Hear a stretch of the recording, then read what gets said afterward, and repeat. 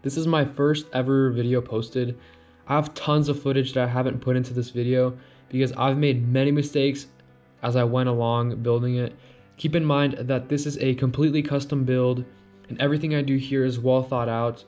I hope you guys enjoy part 1. I'll also be making part 2 and 3 and possibly even more than that. I also really want to thank all the people who supported me and helped me throughout this build. Sometimes it was a complete disaster, and it's good to have friends who could answer your questions. Because let me tell you something, you'll always have questions, and that's a completely normal thing. If you leave your guys' comments in the comment section, I'll answer everything. I'll get to you guys as fast as I could, but yeah, enjoy.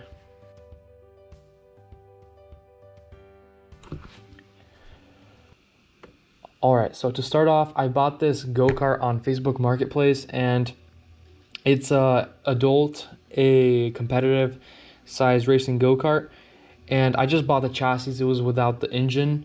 It's used to run a combustion engine, and so my idea is to put batteries on that side right there and the other side. So I'm gonna have 2 separate batteries, and then the motor's gonna go on the back. So it's like perfect, and it was around 900 bucks, which is a still good price for just chassis. So this right here is gonna be the motor I'll be using, and this is a forklift motor, and the only information it gave me from this motor is that it's 48 volts, and it didn't give me the number of amps or like the wattage or anything. It just gave me the volts. So what I'll be doing is just pretty much testing this motor and just assuming how much power this could take. So this will be a complete guess. I'll start from 100 amps and continue my way up and see if it overheats, and if it does, I'll lower it, and then I'll let you guys know what the specified number of amps this could take. And I've bought this one on eBay, and this one looks clean. Because some motors are a little dirtier because they're older. So when you're looking for a motor, just try to look for a clean one, because you don't want too much rust on it. But I'll be cleaning it anyway because some of the paint is a little bit is peeling a little bit. So I'll be using a brush and making everything shiny and then repainting this whole part right here black. But yeah, I've tested the motor and it seems to work. This is just 24 volts. I don't know how much amps these have, but I'm just trying to test the motor and see if it runs, and it happens to run, which is a good sign.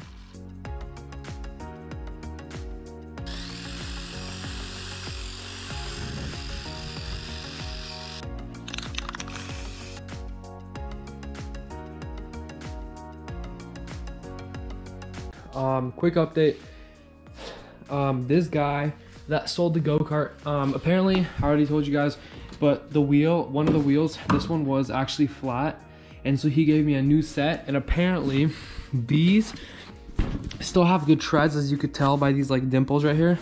These still have good treads, but you could see when you were taking them off, you could see the wire of the wheel, which makes them I mean, they still are good. The tires are good. It's just you could see that. I don't know if there's a way to fix it. I'll try fixing them. So he just gave me these, the old ones, and these are actually wider too.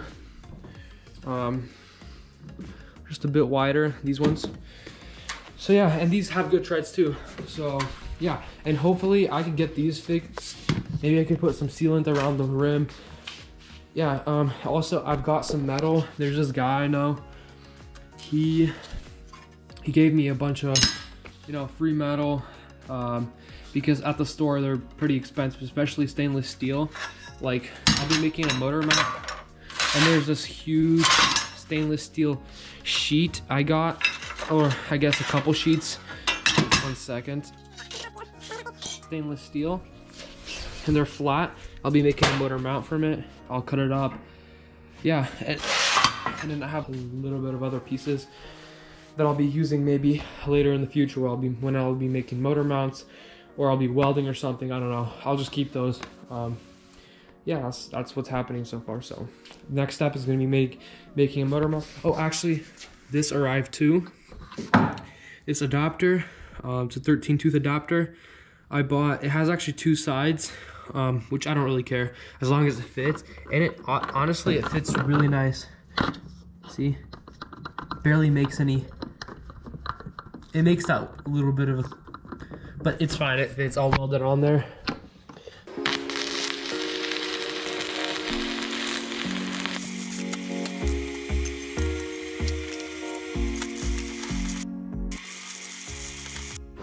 So I just finished welding this. As you guys could tell, it's not the best.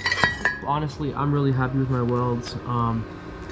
There's that side, and then there's this side.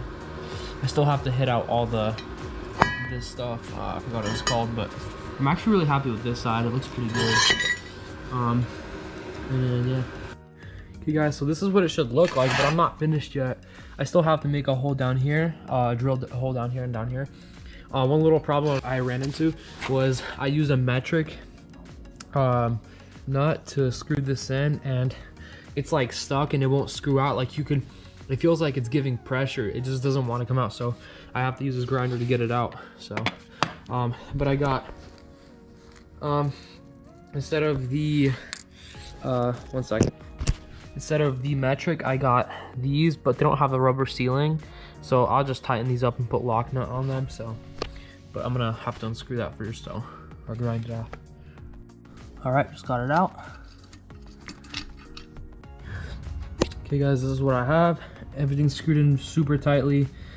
And it won't get out because there's a I forgot what that part was called. But anyways, it's not, the screws are gonna fly out. I put them in super tight. And you know, if I do see like looseness or something, I'll just put lock nuts, or I'll just get the ones with like a rubber sealing. But I think this is good. And then this is gonna go on like that. See, it still spins freely, and then the screws don't really get in the way as well. And so yeah, it's gonna go on there, and then that's gonna, I want to put that on the axle right now. So see what it looks like. See you guys in a bit. One thing to keep in mind though is that when you are going to the junkyard and picking out your pulleys and stuff, it should be really easy, because they all pretty much use 8mm pitch belts. All you need to do is find the correct size. Like this is going to be on my axle and this is going to be on my motor. And yeah, and they have to be the same width. So yeah, and the belt I ordered is, I don't know, it's like 500 something millimeters, which is super short because it's going to be like right there. It goes like around. Yeah, but that's one little thing you should keep in mind, is that, you know, it's not really hard to find these. If you want to buy them on eBay, it's like 60 to 70 bucks a piece. You know, like for one of these, and that's pretty pricey if you ask me. But like at the junkyard place, you pay like 16 bucks, and one time they actually give me one for free. So you're paying way less to go to junkyard, you know. But you, of course, you got to do some work and stuff, and put in and like unscrew and buy some tools for it to get this out, because this one actually is like, this is the timing belt shaft, so that one's really hard to get out. But these are super easy. You just need an impact drill and just like get it out. So yeah.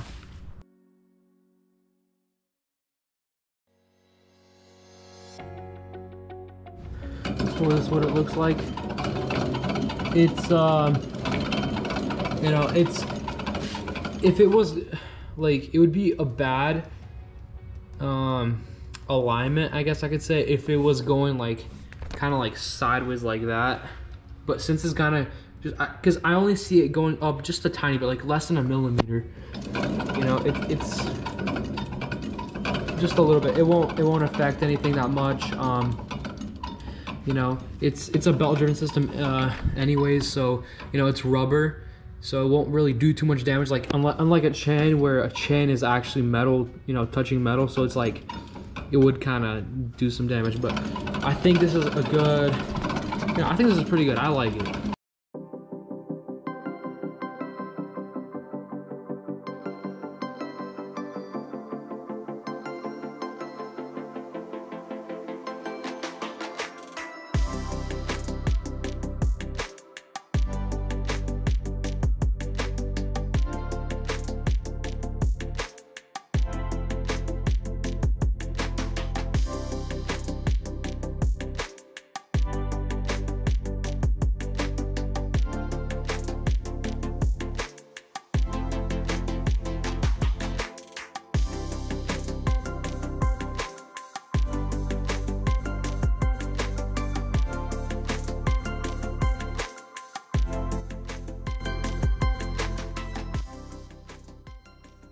Hey guys, so basically what I've done so far, as you could tell, I finished the whole motor mount here, or the floor mount.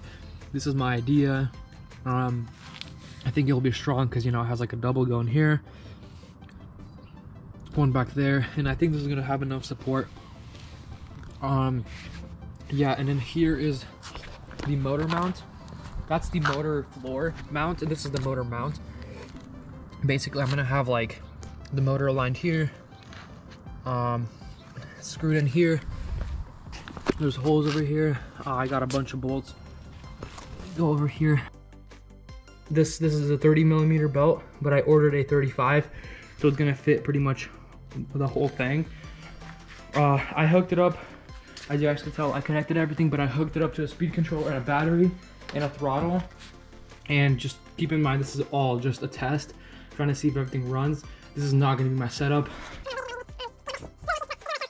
And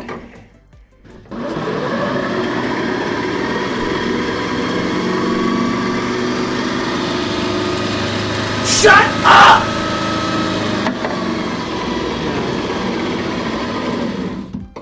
That was the brakes, but yeah, it runs really smoothly. I'm not getting a huge wobble on here, which means I did it good. And the belt tension is, you know, it's about perfect.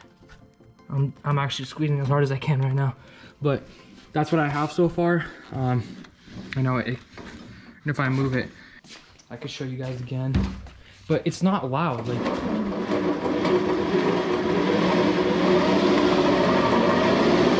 I'm doing full throttle.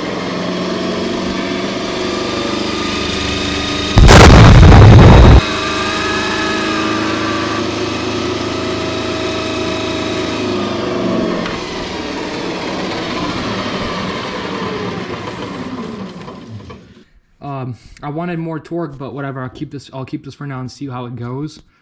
But yeah, I've actually tested. I sat in it and it went about 15 miles an hour just to test it and see, you know, if anything's gonna wobble too much or, you know, anything breaks. But it's pretty solid actually. There's bolts here, down there. There's a bunch of bolts, and then my motor mount design. And this thing is really hard. Yeah.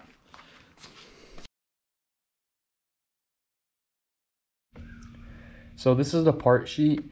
This is everything I bought, from, you know, screws to the go-kart frame. I try to include everything possible, and as you guys could tell about the prices, I haven't seen a lot of YouTube videos about people like listing prices for their parts they used. I just wanted to, so you guys could get an idea of how much this go-kart build would cost. So yeah, this is this is what I have, and I just wanted to come to a conclusion. So we started off by buying a go-kart. Then I try to make mounts for everything, and that was the whole part of the video, is making mounts and having everything just placed in its position, which I've successfully done. Next video, which is going to be part 2, I'll be doing a battery and battery cases. And yeah, so, and I'll answer all your guys' questions in the comments. If there's too much questions that, you know, that people keep repeating and asking me, I'll just make a video about it. And yeah, so you guys just list as much questions as you have, so I could just make a video about it. See you in part 2.